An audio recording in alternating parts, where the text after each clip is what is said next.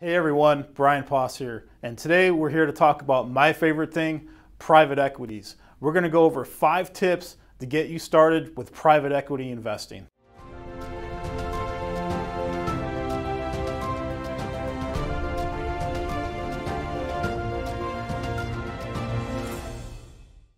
So what I love about private equity investing is there's a lot of power in private equity investing.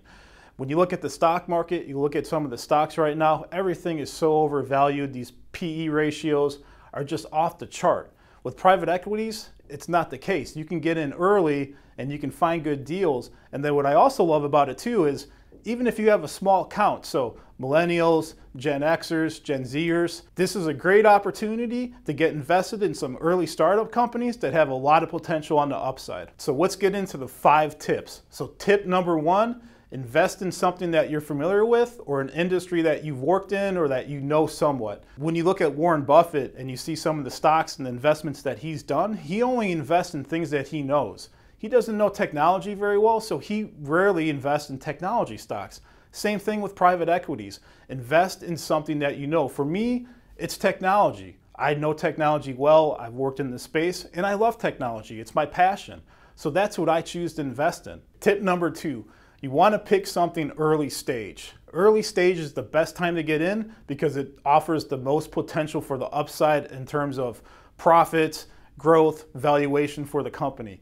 When you look at this chart and you compare the private valuations compared to the public valuations, you can see which ones have the most potential for the most opportunity for growth. Tip number 3, pick a site to find PE deals. Like I mentioned in a previous video, there's sites like WeFunder, Micro Ventures, Our Crowd. These sites have lots of deals with lots of companies on there looking for people to invest early stage.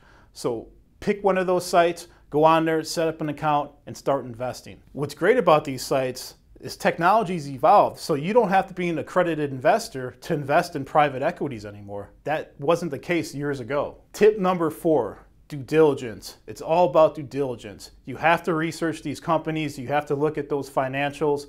In part 2 of our video, we'll dive into that a little bit more, but that's a crucial step. You have to understand what you're investing in so that you make the right choice. Tip number 5, and the final tip, is you have to open a NuView account. Your money doesn't do very good sitting on the sidelines, so open a NuView account and you can start investing in private equities today. So those are my tips to get you going with private equity investing. So if you're ready today, I encourage you to reach out to an IRA specialist or go to NuViewTrust.com and open an account. Stay tuned for part 2 of our private equity series where we're going to dive into some of these sites and I'm going to walk you through how you do due diligence and how you can actually invest in some of these private equity deals.